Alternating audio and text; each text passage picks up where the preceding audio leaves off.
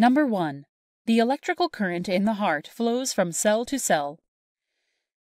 The heart's electrical current originates in a group of cells in the right atrium, known as the Sinoatrial Node, SA.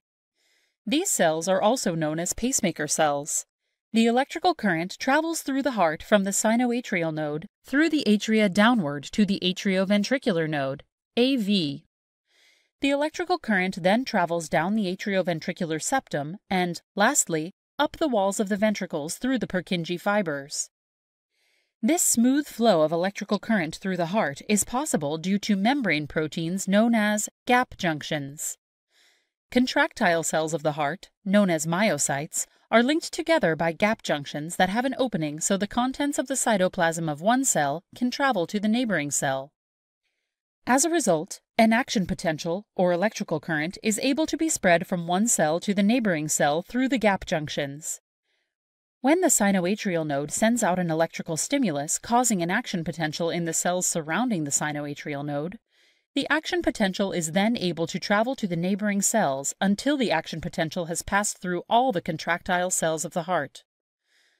This allows for a smooth flow of electrical current from the top down in the atria and from the bottom up in the ventricles. Additionally, since action potentials can spread through the contractile cells of the heart, there is no need for a neuron or any signaling from the nervous system to provide the electrical signaling to each individual myocyte to cause contraction. Number 2. Contraction in the heart follows the principle of excitation-contraction coupling. When a muscle cell is electrically excited by an action potential, contraction of the myocytes follows immediately. This relationship between electrical excitation and muscle contraction is known as excitation-contraction coupling. Therefore, when a contractile cell in the heart receives an action potential, it contracts. By knowing the direction electrical current flows through the heart, it is possible to know the direction of muscle contraction in the heart. Since electrical signaling begins in the right atrium and spreads from the top of the atria down, this means contraction of the heart begins in the atria, and that atrial contraction occurs from the top down, thus sending blood to the ventricles.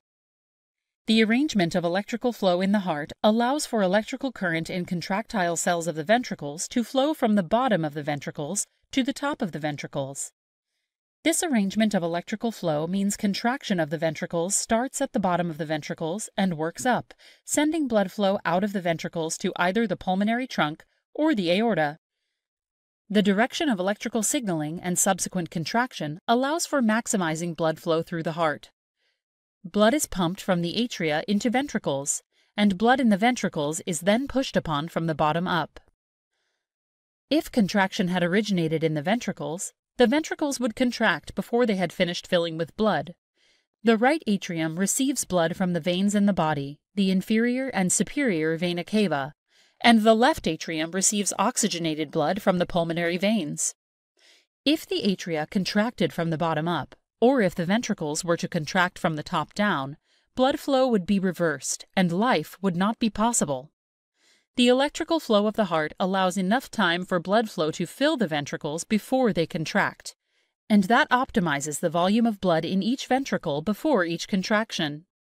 Thanks for watching our video on the heart, and remember to subscribe to our channel to see the latest videos on the science of human physiology.